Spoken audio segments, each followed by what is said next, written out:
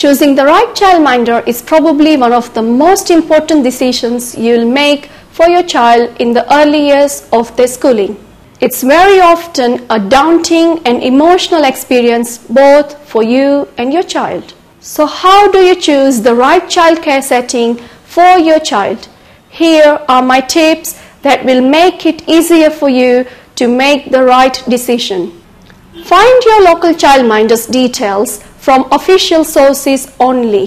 For example, your local family information service, or visit the Direct.gov website.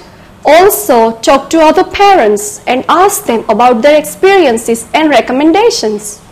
Make sure you visit more than one childminder to see their settings. Does it feel safe, professional, and stimulating? Have a list of questions ready. For example, how long have you been a childminder? What training have you done? How many other children do you look after? How old are they? Do you have any children of your own? If so, how old are they? What meals and snacks do you provide? What is your typical day? How much will it cost? When was the last time Ofsted inspected you?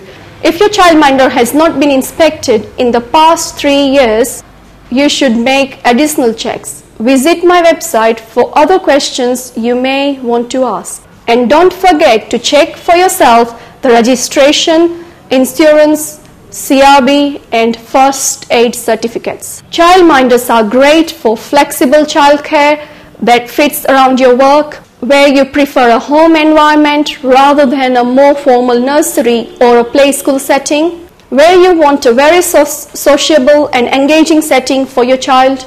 Childminders usually have a children themselves, so they will be very initiative and understanding of your child's need.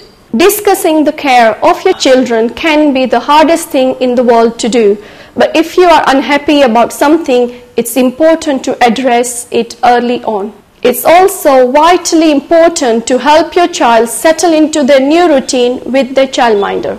Perhaps start off by spending a day together and then working alongside your childminder to settle your child over a couple of weeks.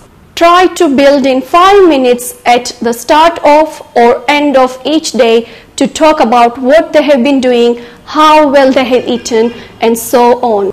Please visit my website for more information, advice, and resources.